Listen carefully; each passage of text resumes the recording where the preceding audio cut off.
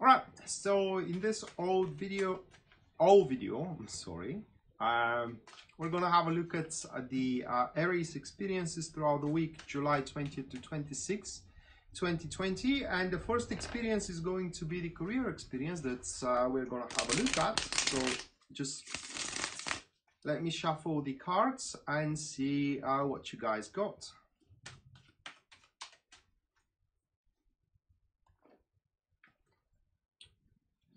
Alright, so first one for you is going to be the 10 of Wands, followed by the 3 of Pentacles. Moving next, we do have the 10 of Cups, and the last one for you, Aries, that will be the Hangman. Alright, so it's quite of a important one that we do have here in terms of a work in general. So right off the back here, the weak point is that it will be an important one because something like a snowball process is going to be established. Pretty much it is like you do things, okay, and those things are after that develop on their own accord. So it's very, very important throughout the week how you set up your stuff, because you will have to work around that setup until the rest of the duration of the project or the job, or in generally the enterprise. So if this week you are starting a job, okay, then you need to be very careful how you set up your contract, because that contract ain't gonna change at all. All right, so no compromises whatsoever with the preparations, with the initial execution, and with the negotiations as well whatsoever. And we do have the 3 of Pentacles here sitting on the second position, which speaks that it will be very tough for you to, especially from the negotiation side of the matter, to reach a common ground, if you will. Now on the flip side, however, the weak points that it will be rather quite busy, and you can imagine that since it will involve a solid and thorough preparation, but also it will catch on those things that are moving around in a sense of like a uncertainty into certain tasks or into certain projects as well, and establishment of a order and consistency into those projects. So you can expect many things to stabilize in terms of a career unfoldment moving forward. And also you are to be quite pleased as well with the developments of your personal endeavors in the job or in the work or in the dwellings that you are residing currently. Now, important thing as well to be acknowledged with those cards is that while you are predisposed, and I'm saying you are predisposed, that is not granted to you, to do really good job throughout the week, and you are going to do it if you do involve yourself into it, and you are conscientious with your with your performance in general. So you're going to be happy of how things are developing. Doesn't mean that you should stop there. 10 of Cups here into the third position of this spread points that you can really draw on that side of the human nature, that regardless of how good the results are and how well you are positioned right now, and in generally the status that you do have into your career, you can always go for more. Not right now, not within that week, but within that week you are laying the foundations of that leap into development.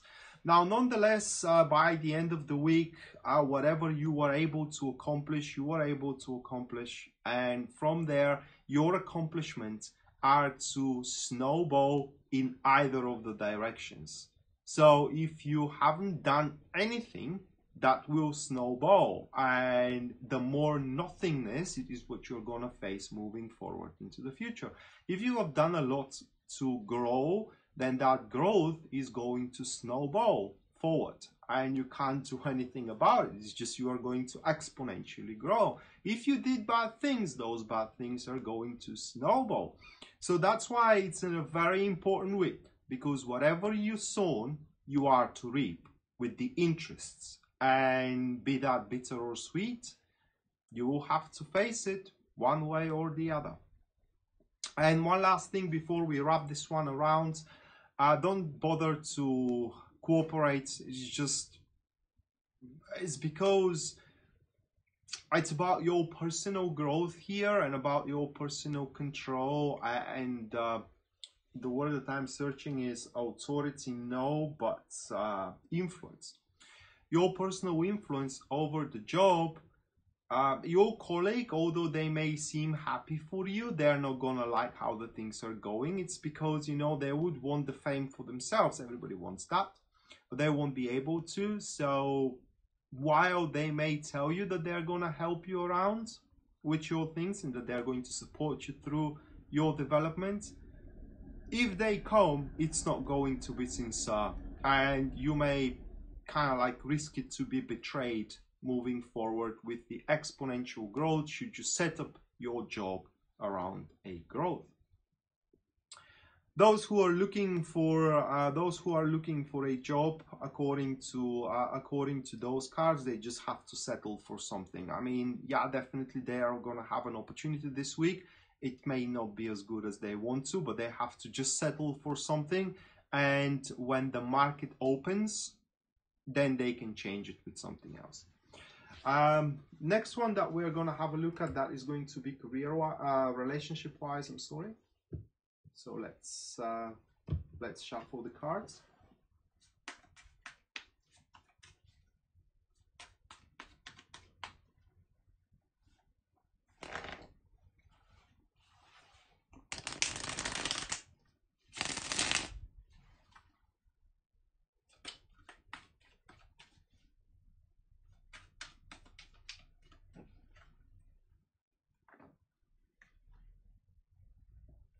So first one we have is going to be the Eight of Cups. Moving next, that will be the King of Pentacles, now followed by the Hangman.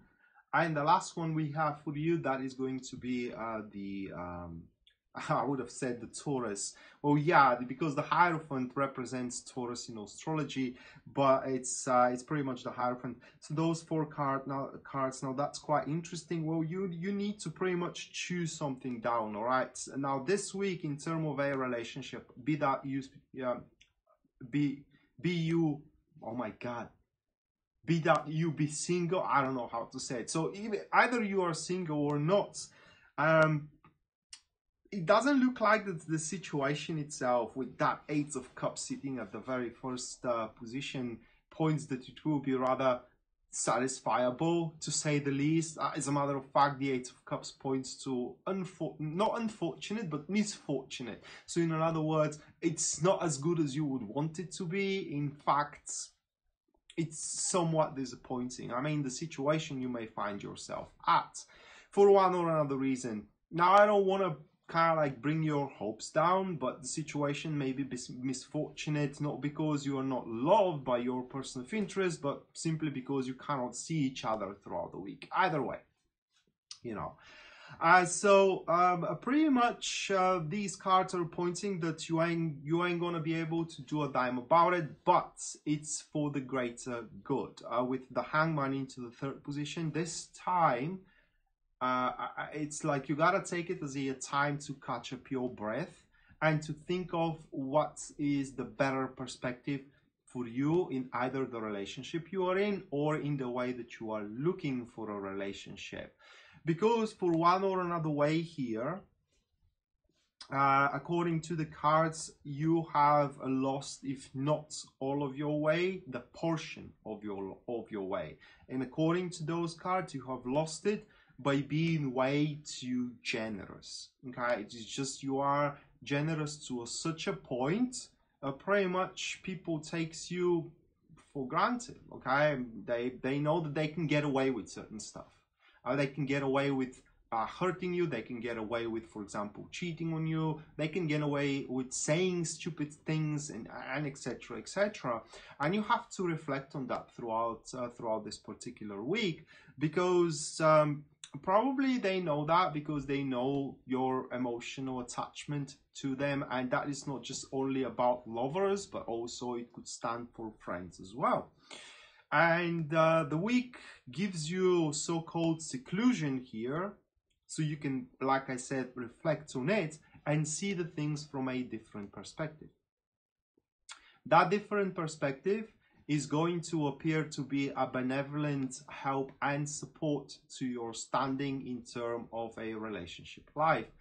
And by the end of the week, mark my words, you are going to be more convinced that it is more important to have trust and sense of reliability than to love somebody.